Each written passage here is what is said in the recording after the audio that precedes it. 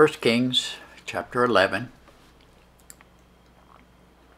But King Solomon loved many strange women, together with the daughter of Pharaoh, women of the Moabites, Ammonites, Edomites, Zidonites, and Hittites, of the nations concerning which the Lord said unto the children of Israel, Ye shall not go in to them, neither shall they come in unto you, for surely they will turn away your heart after their gods.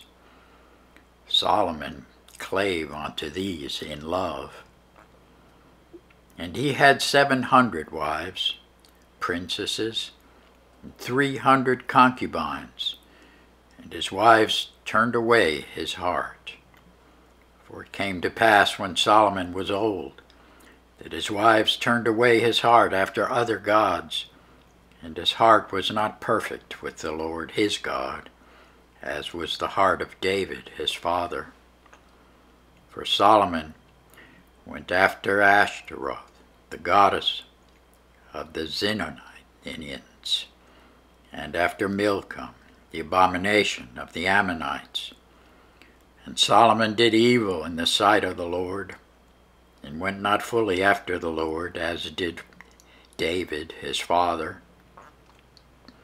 Then did Solomon build an high place for Chemosh, the abomination of Moab, in the hill that is before Jerusalem, and for Molech, the abomination of the children of Ammon.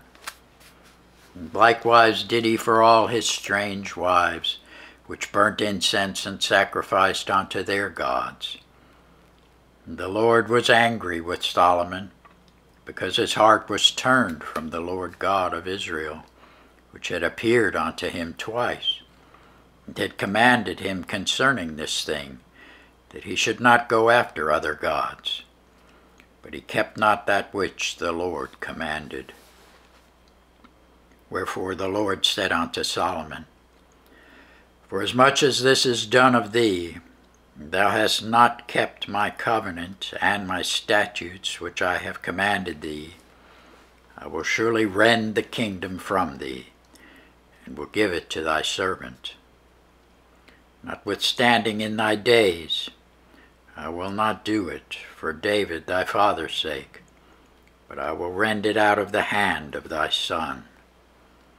Howbeit I will not rend away all the kingdom, but will give one tribe to thy son for David my servant's sake, and for Jerusalem's sake which I have chosen.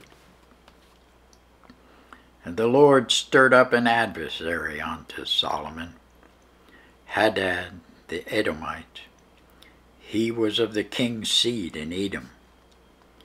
For it came to pass when David was in Edom, Joab the captain of the host was gone up to bury the slain, after he had smitten every male in Edom.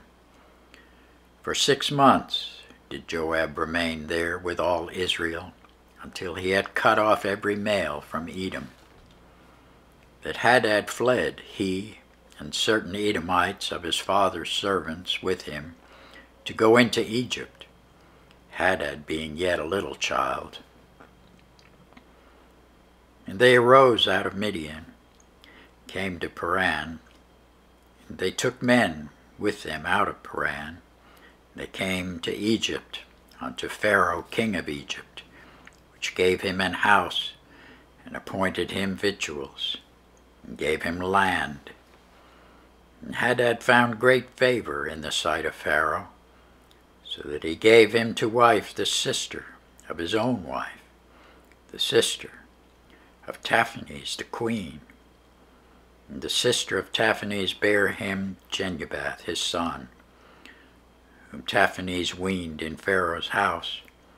And Genubath was in Pharaoh's household, among the sons of Pharaoh. And when Hadad heard in Egypt that David slept with his fathers, and that Joab the captain of the host was dead, Hadad said to Pharaoh, Let me depart, that I may go to mine own country. And Pharaoh said unto him, But what hast thou lacked with me, that behold thou seekest to go to thine own country? And he answered, Nothing. Howbeit let me go in any wise. And God stirred him up another adversary, Rezon, the son of Eladah, which fled from his lord Hadadezer, king of Jobah. And he gathered men unto him, and became captain over a band, when David slew them of Zobah. And they went to Damascus, and dwelt therein, and reigned in Damascus. And he was an adversary to Israel all the days of Solomon, beside the mischief that Hadad did. And he abhorred Israel, and reigned over Syria. Jeroboam the son of Nebat, an Ephrathite of Zerida, Solomon's servant, whose mother's name was Zeru, a widow woman, even he lifted up his hand against the king. And this was the curse, that he lifted up his hand against the king Solomon, built Millo, and repaired the breaches of the city of David his father. The man Jeroboam was a mighty man of valor, and Solomon, seeing the young man that he was industrious, he made him ruler over all the charge of the house of Joseph. And it came to pass at that time, when Jeroboam went out of Jerusalem, that the prophet Ahijah the Silonite found him in the way, and he had clad himself with a new garment, and they two were alone in the field. And Ahijah caught the new garment that was on him, and rent it in 12 pieces.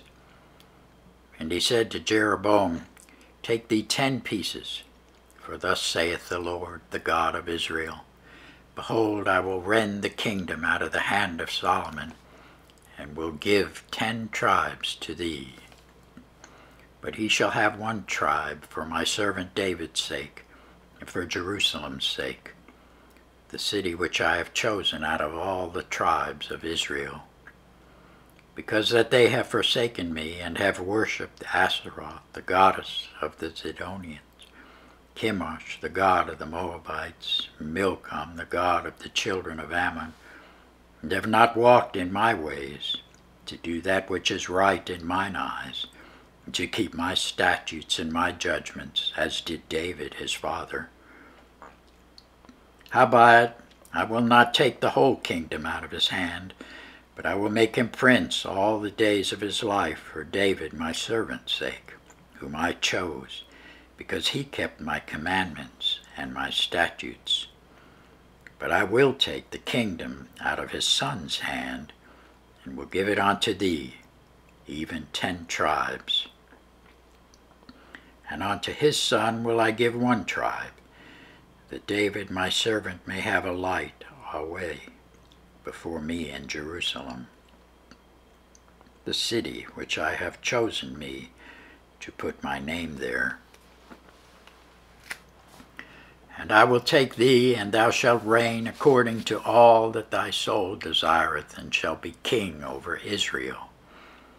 And it shall be, if thou wilt hearken unto all that I command thee, and wilt walk in my ways, and do that is right in my sight, to keep my statutes and my commandments, as David my servant did, that I will be with thee, and build thee a sure house, as I built for David, and will give Israel unto thee. But I will for this afflict the seed of David, but not forever. Solomon sought therefore to kill Jeroboam. Jeroboam arose, fled into Egypt, unto Shishak, king of Egypt, and was in Egypt until the death of Solomon. The rest of the acts of Solomon, and all that he did, and his wisdom, are they not written in the book of the acts of Solomon? And the time that Solomon reigned in Jerusalem over all Israel was 40 years. And Solomon slept with his fathers, and was buried in the city of David his father. And Rehoboam his son reigned in his stead. Thanks be to God for his word.